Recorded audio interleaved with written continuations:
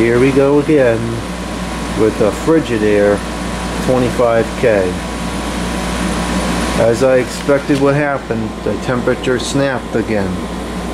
It was 42 degrees 2 days ago and freezing during the day. It only got up to like 50. And now all of a sudden today is 80 plus with full sun and it's only like 11 o'clock. There's even that haze in here because it's so hot. So I needed the air conditioner, so I just threw this in because it was the only one I had upstairs, and getting the other ones up the stairs is just not a task I feel like doing today. So I put this in. We'll use this for a week or two until I can get somebody over here to help me carry up the other ones. Anyways, last time I showed this on video, I drilled a drain hole and I said the performance was abysmal. And there are all sorts of stupid comments flying. The filter's dirty, the charge is low, the drain hole is going to overheat. And of course that's all stupid talk from people that don't know what they're saying. So we're just going to go through and debunk all those things right now so that we don't have to keep dealing with that. So first off, the unit's brand new, so obviously the filter was clean. That should be common sense. I don't know why that was a good concept. As you can see here, the filter is clean, and the coil is clean by the same reasoning of the fact that it's a brand new unit with like only a half an hour on it from last time I used it. Okay, now, filter is clean. The air coming out is cold.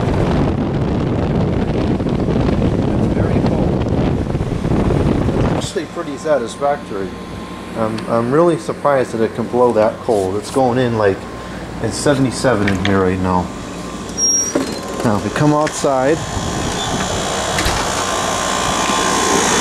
it's been running for about 20 minutes and oh, look at that, there's no condensation because it's not humid today. Bucket's dry. So these have to be designed to run without the condensation because sometimes it's not humid.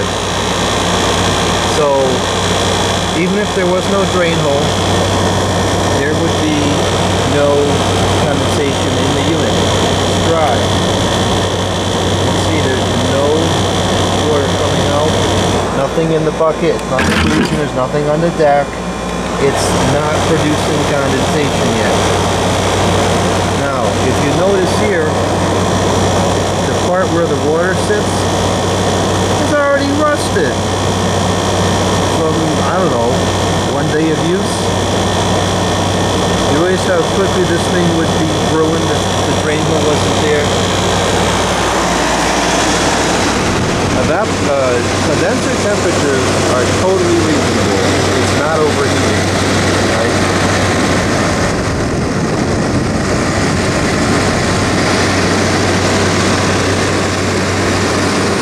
Very reasonable.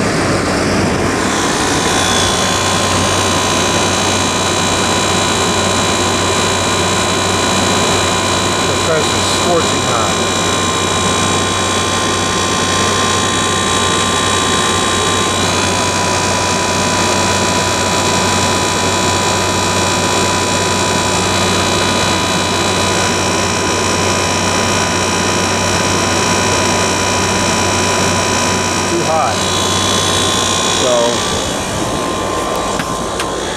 I rest my case. The filter's not dirty, the drain hole's not causing it to overheat, and the charge is not low. Oh, I forgot to show the other thing I wanted to show.